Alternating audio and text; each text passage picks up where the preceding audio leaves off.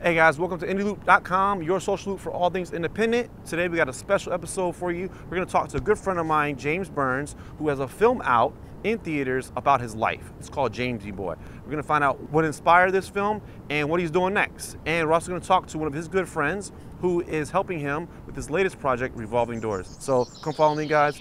Let's go talk to him. James already has convictions for robbery, vandalism, and assault. He's been institutionalized 3 times in 8 years, once for threatening your boyfriend with a knife. You spend 20 minutes with this file. Suddenly you're an expert on my son. I ended up getting locked up when I was 13, and I was locked up in New Jersey.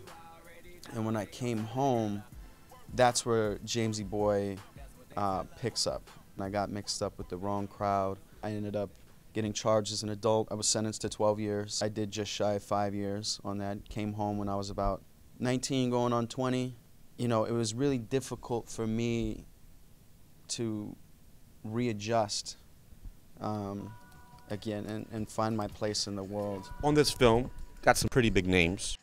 James Woods, Ving Rhames, Louise-Parker, just to name a couple. What was that like to have them to, you know, star in your film? Working with them and sharing my story with them was you know, it's an honor. They didn't have to do this film. You know, we had a smaller budget, but I think that they read the screenplay and they really believed in the project, and that's why they did that. A lot of people out there would like to know, and I understand this question, why you? What makes your story so inspiring in the fact where they want to write a film about it? The only difference between me and so many other kids out there is the fact that I had an opportunity to be heard. My story isn't necessarily unique in a way. I mean, it's in a lot of ways. There's so many kids out there who are going through the same struggle. But that's the point of the film as well, you know, because these people don't have a voice. Right. They're lost in the system. They're like ghosts in the system. Other people being able to relate to this story and being able to draw inspiration from that, I think that's the greatest thing that came about this film. Really amazing relationships have been forged. You know, Trevor White, again, he's like my big brother. He's my mentor. Also, Michael Trotter. I'm grateful for him to be a part of my life and be able to help me share my story. You know, I wouldn't have met Robbie Merrills, I don't think, if, you know, this movie came about. And, you know, Robbie's been, you know, a crucial part of you know, what I've been doing and like a creative force in my life. My cousin's now fiance is friendly with the director and producer of Jamesy Boy, and knowing that I was studying film, invited me. It basically told me that I would get the opportunity to go on a real featured set and shadow a director and a producer. And to me, you know, never actually having worked on the set before, that just really blew my mind. And really the person who I knew right away that I wanted to talk to the most was this guy.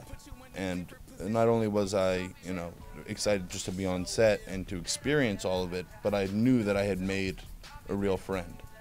And about a week after Jamesy Boy was wrapped, he gave me a call and said, "Listen, I had a great time with you on set. I want you to produce my next short film."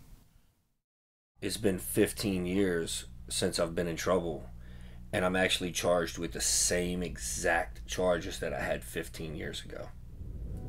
And I can't believe, you know, at 40 years old, here it is, I'm going back to jail again.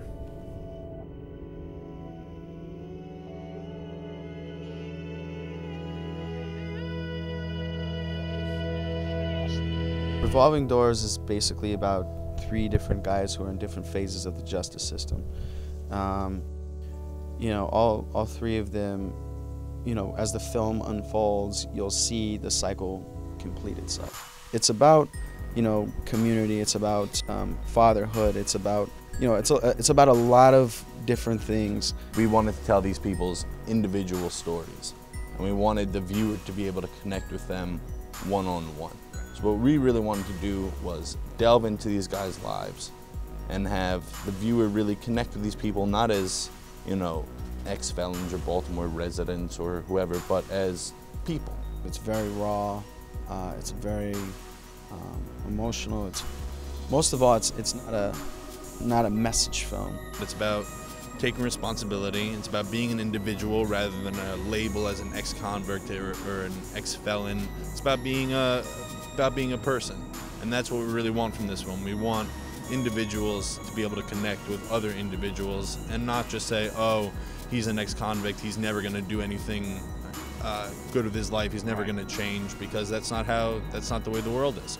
Change is good. Uncomfortable is good. You got to learn to love uncomfortable, because uncomfortable creates change. When I was locked up, I learned that, not everybody's going to see things from my perspective. Not everybody's going to forgive you. Not everybody's going to think that you're this guy who, went through a lot and changed. And I understand that completely. But you can't let that hold you back.